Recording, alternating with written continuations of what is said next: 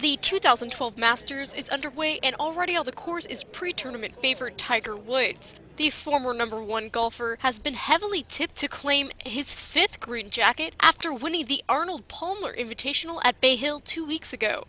The other favorite before play began was young Northern Irish sensation Rory McIlroy, and the 22-year-old has just teed off as he begins his quest for a first Masters title.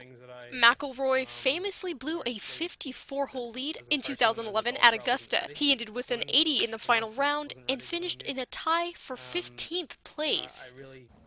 Looking to get his hands on another green jacket is Phil Mickelson, who has won the tournament 3 times, the last of which being 2 years ago.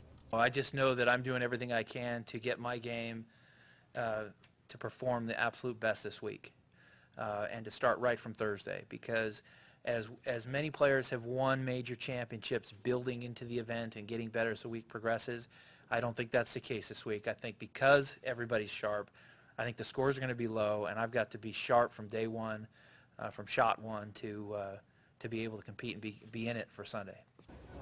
The champion from last year, Charles Schwartzel, is also on the course as he looks to upset the odds again and retain his title. Tiger has obviously won again. He's really playing really good. Rory's playing well. Phil's playing well. Luke, all the guys. But to me, I go about my business as I normally do.